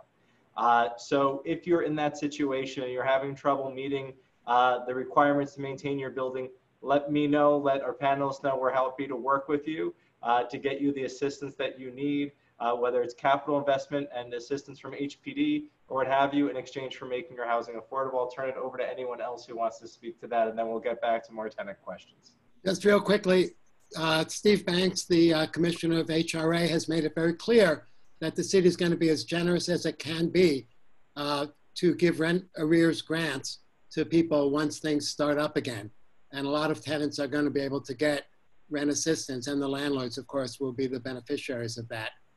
It may take a while because there's going to be tens of thousands of people in that situation, but that pipeline will be there.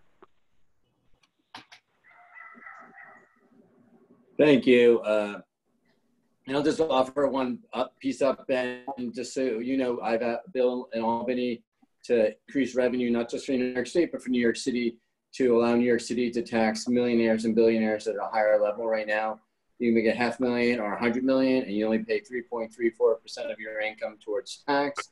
Well, why shouldn't we graduate it? We believe in progressive taxation. We could do that for New York City and get New York City out of this budget hole right now with the 118 billionaires, up from 112 billionaires just in March. We have more billionaires in New York City now than we had before during a global pandemic. So clearly they have more money and they can do more with their money to help all of the rest of us.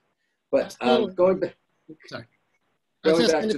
to our question more, and sorry about my statement there, but how do I receive my new lease from a rent stabilized apartment? My lease expired in March and I haven't received my new renewal lease. So any of the panelists, maybe some of the panelists haven't spoken as much. We'd love to hear from you. I mean, I can try to address that. I would say, you know, try to contact your management. Obviously, they should have sent you the lease already. They're supposed to send you the lease before it expires. You are, as a rent stabilized tenant, entitled to that lease. If you're not able to get in touch with management, I think this is a great situation in which you should reach out, you know, via 311 or via Housing Court Answers and get an attorney, because I know, for example, my organization does write what we call demand letters, which are letters that we send landlords demanding that they do the things that they're supposed to do in this situation. That would be provided with your lease. So if they're not giving you that document, if you reach out to them and they're just ignoring you or refusing or not responsive, I would say this is a great time to take advantage of legal resources and contact a lawyer and see what assistance you in drafting that letter and sending that letter, demanding that you get the lease that you're entitled to. The only other thing I would say is that to the extent you can't get an attorney, there is a very easy form that you can file with DHCR about not getting your lease on time. The other thing you should know as an unstabilized tenant is that if your landlord doesn't provide your lease between 90 and 150 days prior to your lease's expiration, they can't increase your rent until they've given you those 90 days notice. So if your landlord gives you the lease renewal late, you have 90 days before your increase goes into effect. Yeah, you're safe from eviction and the landlord can't raise your rent. But people like the security of the lease. So that's why, as Alan said, there's a form you can fill out, failure to renew. Thank you. Next question. I am a the question is from somebody who is a rent stabilized tenant currently subletting their apartment. The allowed 2 years ended in April 15th, but my tenant, because of the coronavirus, has been unable to find himself an apartment and I have another place to stay. How long can my tenant count on staying? My landlord agreed to the 2 years and then a 2-month extension. He has not agreed to any additional time. I mean, so this is a very practical answer. I mean, you at this moment can't evict your subtenant even if you wanted to. So I think that if the landlord went to punish you because you weren't able to evict your subtenant at a moment in which housing courts were closed, that a court wouldn't listen to your landlord. But it's true, you're only allowed to sublet your apartment for 2 years. So you need to have a conversation with your subletter so that you don't end up in any danger. And you may want to create a paper trail by writing a letter to the subtenant. And then if the landlord ever sued you, the courts would be pretty understanding. But if, you know, the more you could show that you were a victim of circumstances, the lighter it would be on you. And a lot of these are constituent service individual issues that we are just asking just in case other people are facing similar challenges. But if you reach out to me, bkallos@benkallos.com or harveyepsteinhelp.district74@gmail.com, or any of the elected officials that you see here today, from Gail Brewer to Carlina Rivera, whoever represents you, we can work with you. We can try to see if we can find somebody who you may qualify for because of your income status, like legal aid or other groups that are willing to work with you on our behalf. So don't feel like you have to ask your question here. And if you still need more assistance, feel free to reach out and we'll try to get you additional assistance. So the next question is from a tenant who's been a rent stabilized tenant for 12 years. And this year the landlord told them they had to reapply for a new lease for their present apartment. What should this tenant do?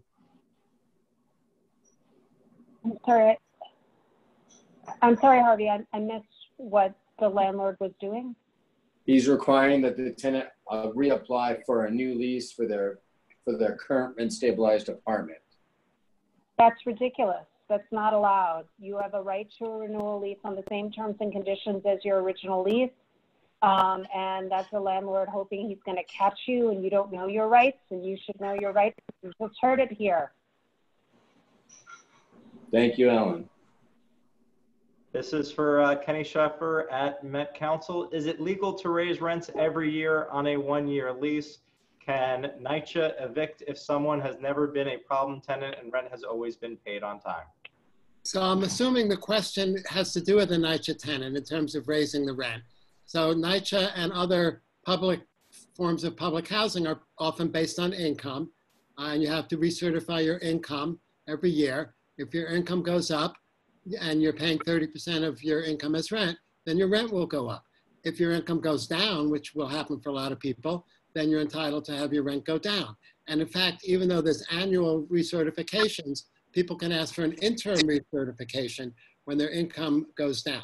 As far as the other part of the question, NYCHA, as a government agency, has to follow due process. They cannot evict anybody without just cause. That was my clinic in law school a million years ago, was NYCHA termination proceedings. And the Escalera case said that NYCHA and also other government-affected housing, even landlords that have contracts with the government, can only evict for good cause. So no, they cannot evict you if you haven't done anything wrong. Next question is for Pilar on the rent guidelines board. How much rent increase can I expect on a 2-year lease going forward? Tenants to qualify for SCREE and their rent stabilized.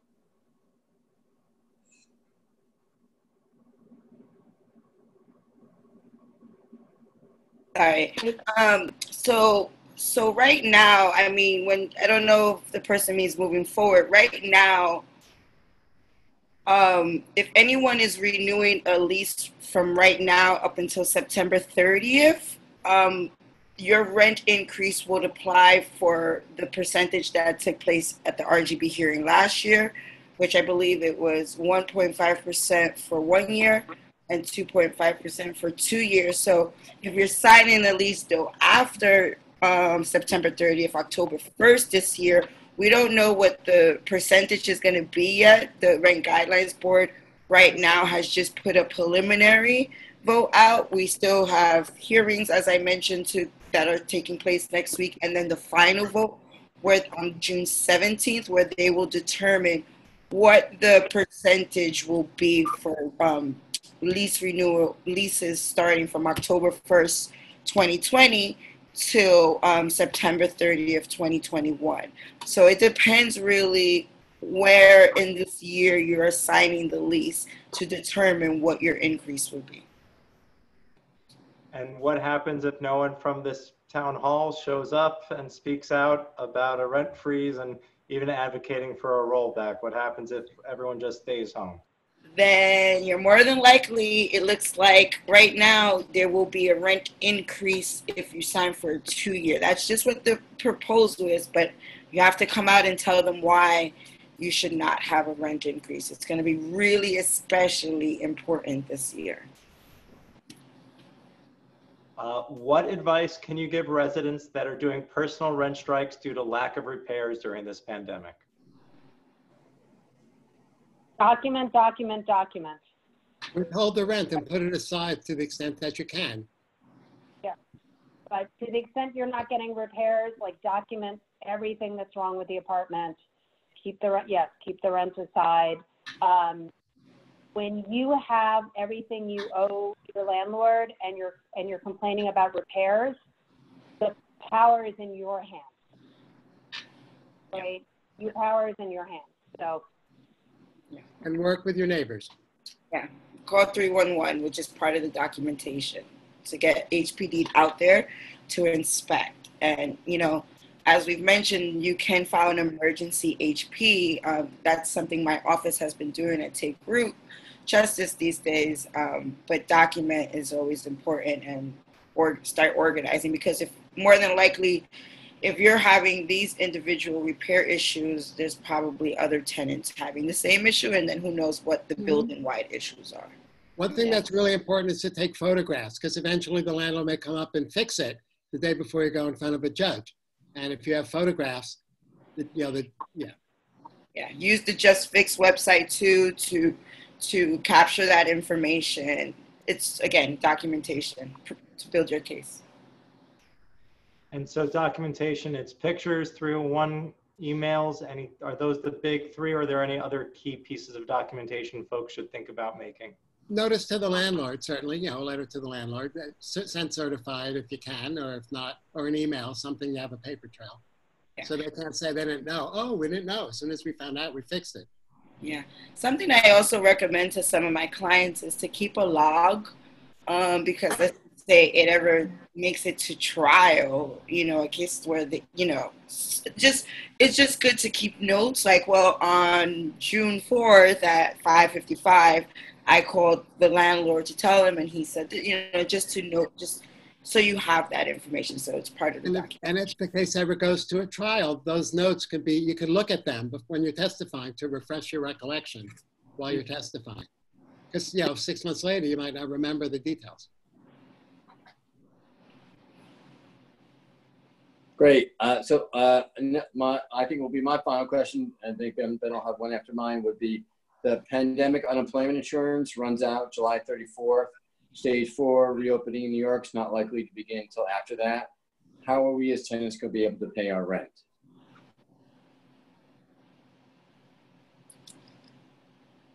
Unless the federal government comes through with the money that they have in the HEROES Act, I don't know that tenants are going to. I think that's why we're so desperate, and there's so much worry, because without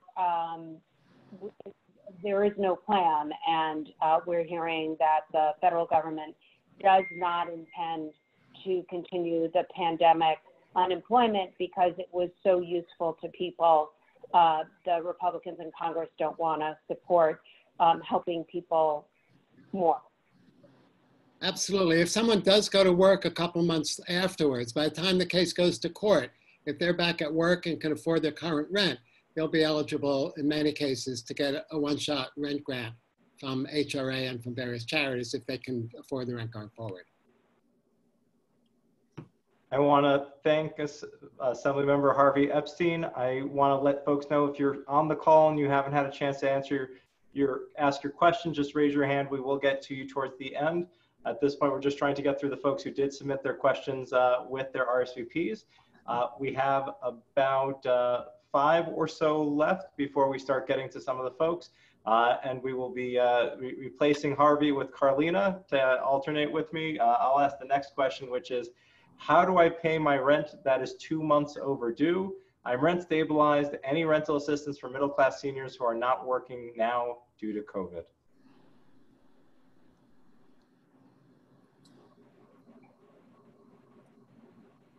So I can start this one, and then anyone can feel free to jump in.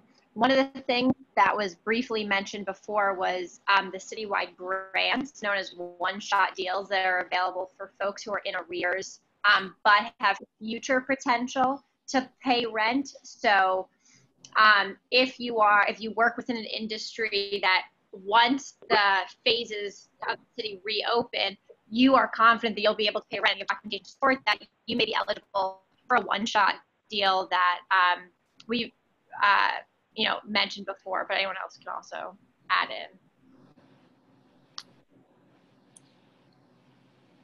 Yeah, I mean, there's some organizations, I mean, I don't know what the funding is like right now, but there has been some organizations that have been able to give out hardship grants without you having to, have future ability. But I don't know what the status is, but there might be some of those. But HRA is usually Catholic Charities is another agency that usually helps with assistance.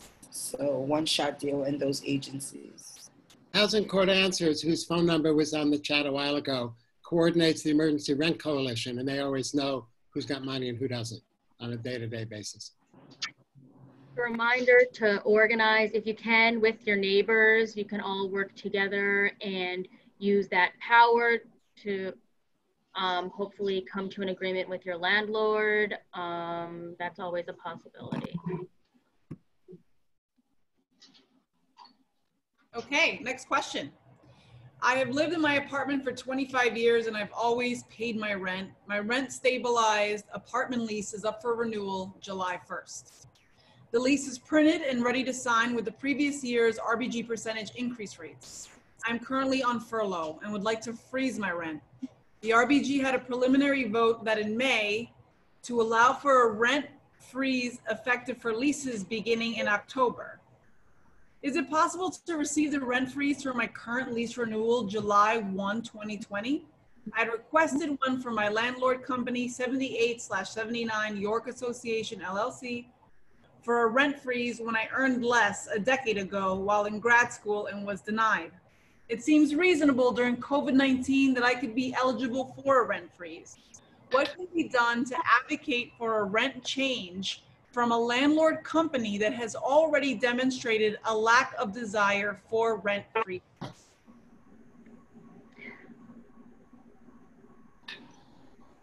Organize. Yeah. I don't know if you already are, but that's the situation where you want to be working with your neighbors and applying more pressure to your landlord. If you are not organized and that's something you want more help with, you can reach out to our organization, or I'm sure any of the others that do that work on this call as well. But if there's a lack of desire, I mean, working with your neighbors who are paying and having them potentially, withhold rent until they kind of offer something that would work for those unable to pay is always something that could potentially happen. So one other thing to throw in the mix is that New York State's warranty of habitability law lets you to get a rent credit if you've had conditions in your apartment. So because a July 1st renewal would be governed by last year's guidelines of 1.5%, it wouldn't take very much to get a 1.5% rent abatement if you have any conditions at all that would more than wipe out that increase. That involves going to court. It's not something to do lightly. You need to get help and again, be organized. But yeah.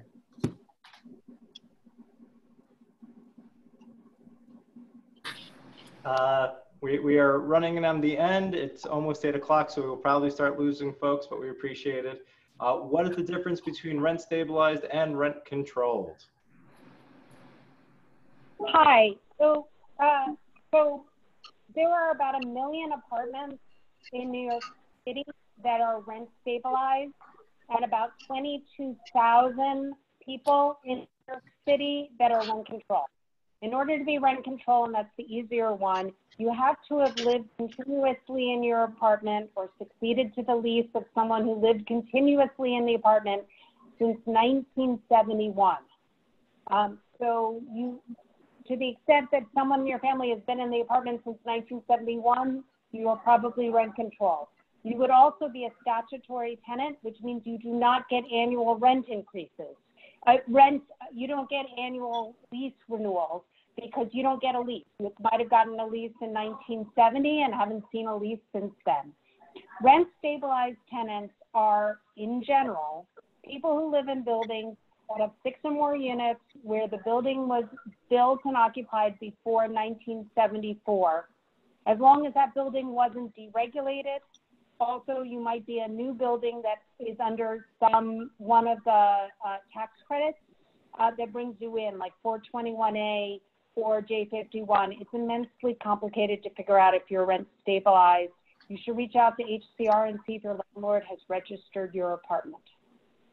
One other thing is that rent control tenants until last year used to pay 7.5% increases every year. It was totally outrageous based on a formula that was used. But one of the many things that was put in the Housing Stability and Tenant Protection Act last year is that going forward, starting I guess this year, rent control tenants only pay an increase equal to the average of the last 5 Rent Guidelines Board increases for rent stabilized tenants. And because of the 2 rent freezes that the Rent Guidelines Board had passed, I think rent control tenants this year only paid like 0.8% increases.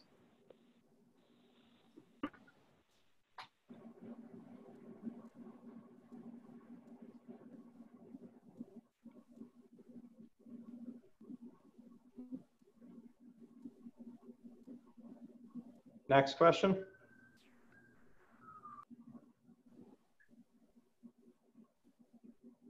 Okay, thanks. Sorry, I mute myself because my apartment's very small and you hear everything. So what is a low rent rider and how do we acquire this?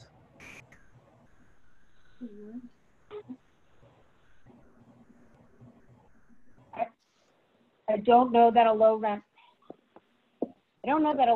rider is a term of art. So it may be that someone lives in some sort of affordable housing and that's included, but I don't actually know what a low rent rider is.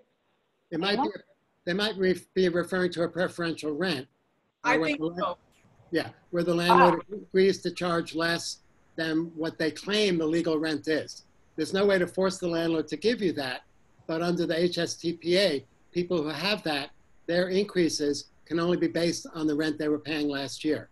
Before the HSTPA, the landlord could jack the rent up to what they claimed was the legal rent, and then it would be up to the tenant to challenge whether that was in fact legal.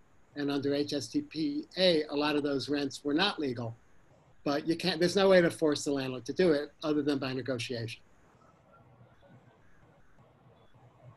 Thank you. We're going to our, I believe maybe one of our last questions. This one came in through Facebook.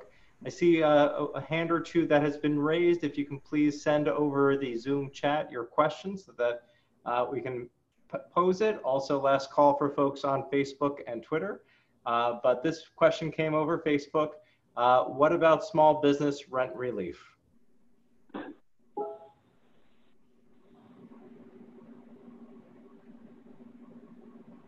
And a lot of the folks who do this work are focused usually on residential tenants.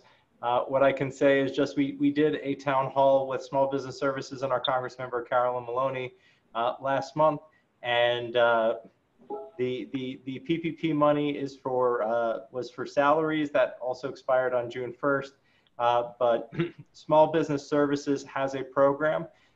Information is available at benkallos.com, but they will help you try to negotiate your lease with your landlord and also have additional services to help small businesses. Additionally, we have Gail Brewer on this. She's been working on this since April. I was a little late to the party once they started partying on the streets of my district. But starting on June 20th, I believe they have, the mayor has announced that they're going to start allowing restaurants to use parking spots in front of their vicinity. So I think that's some of the stuff that we can try to do to help, and I'll see if any of the other elected officials want to speak to it. I would just add, yeah, the open streets for dining, it certainly is helpful. But, you know, right now when we're visiting businesses who have been, you know, had their windows smashed, I visited a dozen businesses yesterday, hundreds of examples of that. People feel like there really hasn't, not enough has been done, and some of the PPP money that has come from Washington just isn't enough. That's the Paycheck Protection Program. We're trying in the council to do things to support our small businesses, including passing legislation, my bill to suspend personal liability, that provision in a commercial lease, which will likely be tried in court, so stay tuned. And then, you know, making sure that we're trying our best to also work with our state colleagues as to how we can do some sort of subsidy program, or really just make sure that whether it's grants through SBS, that they continue to be available on a cyclical basis or in waves. And the last thing I'll add, because it's kind of a plug of mine, is that, you know, I am very, very big on community land trusts, which is an opportunity to have affordable housing and affordable commercial spaces that allow businesses to stay in these communities for a long time and to thrive. And I think we have, you know, I have the best probably example in the city with Cooper Square, but there are others being worked on throughout the 5 boroughs. So I'm excited to continue advocating for that initiative and hopefully have it restored, though the budget is a little iffy. But I agree, you know, we really do have to help them out, and they're going through a lot right now, but we're going to do everything we can. Good question. There are a couple of quick, a couple of quick things, Ben Kallos. One is that the governor's office on a call today is going to be reaching out to all the insurance companies, because what happens, as somebody said, that in the past during Sandy, if you had an accident, the insurance company could hang up on you, and they did. So we need a strong state pressure on the insurance companies. That's one, for those who have insurance. Second issue is where there's a bid, there's going to be a request to use some of that funding for streetscape improvement, meaning for the facades. In the past, it's not been possible. You couldn't use any money for that. So that's a possibility of changing. And then the third thing is, you know better than I, but I think there's some city money down the line for some of these businesses that have been hurt so badly, but everything has to be on the table. Thank you. Thank you very much. I think we've gotten to all the questions that people submitted online, over Zoom chat, over Twitter and Facebook. I want to thank all of our panelists and everyone who joined us. At one point, I believe we hit 100 when it came to Zoom and Facebook and Twitter, probably a lot more. We heard from tenants, we heard from landlords, we've heard from everyone. If there's one thing you can do, please, please, please join us fighting for a rent freeze at the Rent Guidelines Board. They need to hear from everyone. If they don't let you testify, you can submit your testimony anyway, I believe. So please reach out to any of the panelists who may have inspired you. We're here to help you, whether it's our Borough President, Gail Brewer, our Council Member, Carlina Rivera, Assembly Member Harvey Epstein, we started this because of him 6 years ago. We're going to keep this going. So thank you for joining us. I also want to thank a lot of the folks in the parentheses staff who have been here helping and making sure that this went smoothly. So thank you very much. Have a great evening, and let's get that rent frozen. Thank you. Thank Night, you. everyone. Stay safe.